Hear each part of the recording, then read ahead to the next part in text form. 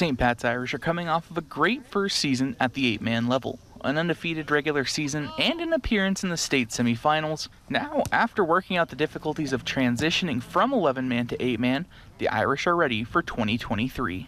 I feel like we can just really build upon last season and getting used to 8-man, that we have like a stepping block from last year to this year, so that'll be nice. I feel like we really adapted well last year. I felt like it would be more of a change, but it really wasn't that big of a change. And now, since we've already been at it for a year, I think we'll be more prepared.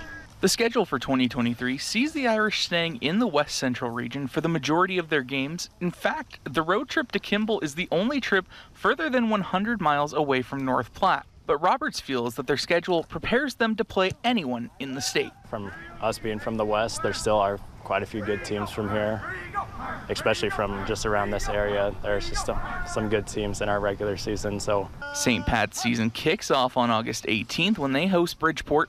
And despite starting a week earlier than most teams, the Irish are ready after a good summer of workouts in the weight room. Yeah, we have this kind of sense of urgency during practice because we know we start early, but I feel like we'll be prepared. The weight room was a big part this year.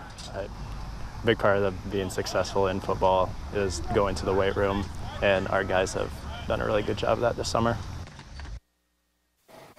And as mentioned, the Irish start their season at home, taking on Bridgeport. That one will kick off on August 18th, and we will be there for the coverage, as well as all the other high school sports in the area, as we are just less than 2 weeks